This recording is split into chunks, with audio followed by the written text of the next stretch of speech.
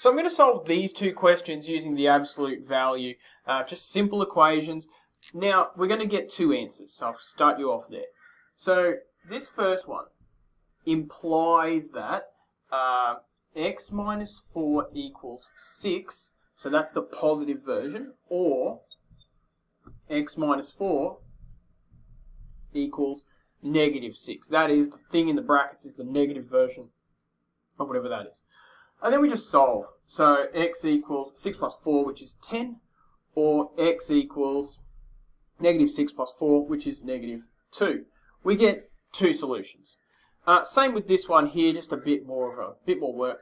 This implies that 2x minus 4 equals 16, or 2x minus 4 equals negative 16.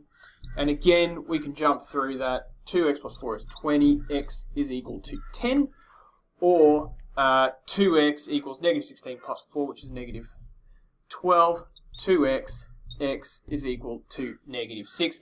Two answers. You should probably expect that when you're working with the absolute value.